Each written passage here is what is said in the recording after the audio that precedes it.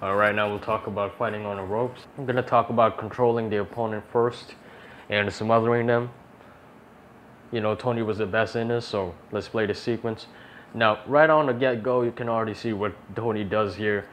He pins the left arm of Barkley, and he controls that arm, forcing Barkley to only be able to use his right hand. You know, he can't use that left hand because it's stuck in there. You know, it's almost like Tony tied a lace of a shoe in there, and he kind of put duct tape, you know, on his body to attach that left hand of Barkley. So Barkley cannot really use his left hand here. That's the moral of the story. And then Tony can throw that right hand freely. He can just, you know, lean back a little bit, throw that right hand. He's in control right here. And then he's gonna Barkley's gonna push him back, not allow Tony to pin his left arm. Good strategy by Barkley, and then he starts attacking right here. Tony will throw a right uppercut, and then again here, see what Tony does with his right hand. He pins it, he puts it over Barkley's left hand so that he can be in control. And then he's gonna lean over here. Watch what he does with his left hand. He puts it on Barkley's left arm, again controlling the left hand of Barkley so that he cannot use it. And then here, Barkley's already looks like he's about to throw the right hand. And as soon as he does that, Tony's gonna try to turn, but then as he tries to turn, Barkley's gonna try to hug him and, you know, make love. No, just kidding. He's gonna try to avoid Tony from creating that angle. Then the sacred referee will break it up, you know. Here's the next sequence. Barkley now will try to engage.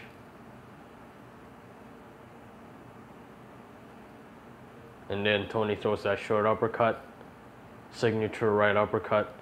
And then watch Tony's glove once again. He puts it outside of Barkley's left glove so that he could be in control. Once Barkley starts to move that left hand, Tony can instantly throw a short right hand or a short uppercut to counter that. But then Barkley got a little bit lucky here, and then it's gonna try to, I don't know what he's gonna try to do here. Here, watch who's in control.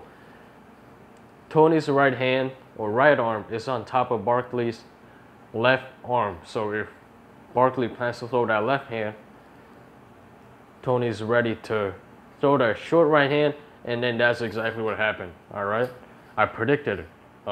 Barkley will move that left hand. Tony felt it, and then he throws a short right hand inside, and it disrupts Barkley's pattern. Now Barkley's gonna try to attack again, but the slick Tony just keeps on dodging it. Try to throw a body shot here, and then you're gonna see the signature catch and shoot to cap it off. Boom, right uppercut.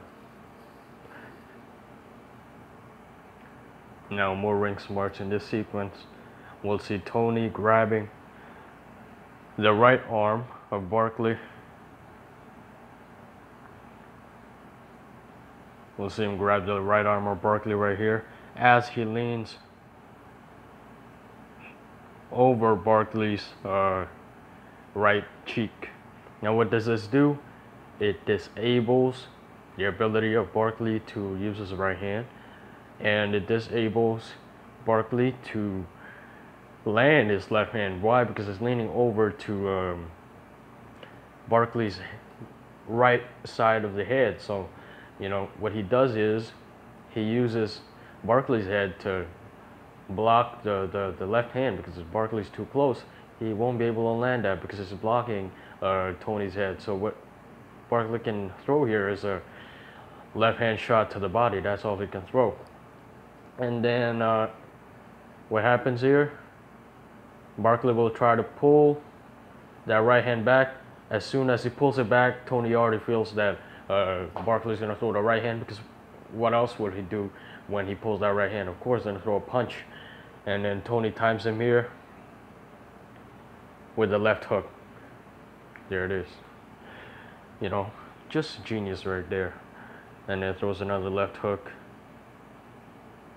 and then ducks under to avoid the hooks of Barkley, because Barkley's not throwing any uppercuts. So, you know, Tony kind of read it, and he just ducks under whenever they're on the inside, because look what Barkley throws. All he throws is hooks, honestly, and a little bit of left uppercuts here and there. He's very predictable on the inside.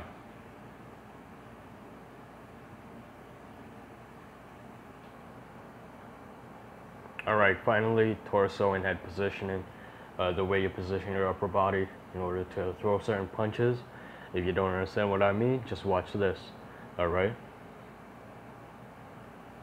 Here, Barkley will throw a right hand shot, and then Tony will lean back, positioning his torso more to the right side so that he can throw the left hook and then catch Barkley.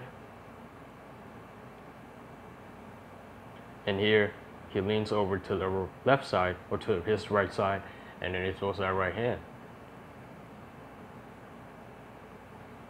Now he's going to lean over to his left, throw a left uppercut, and then he stays there, waits for Barkley to throw that right uppercut, and is going to throw a short hook, uppercut, hook combination. And then here he throws a right hook, and then he positions his torso to the side. He changes his angle, and then he throws that right uppercut. And then, you know, right now he's actually on the side of Barkley rather than in front of Barkley. And then he throws that overhand right, or that chopping right, whatever you want to call it.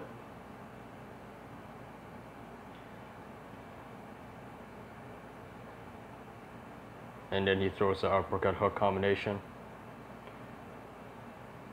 You see, when he starts off with the left hand, he leans over to the left side of his opponent. This is fundamentals right here. Some of y'all might say, oh, that's too obvious, but a lot of people think engaging on the inside is just you leaning over to the left shoulder of your opponent and then throwing uppercuts. That's not what inside fighting means, okay?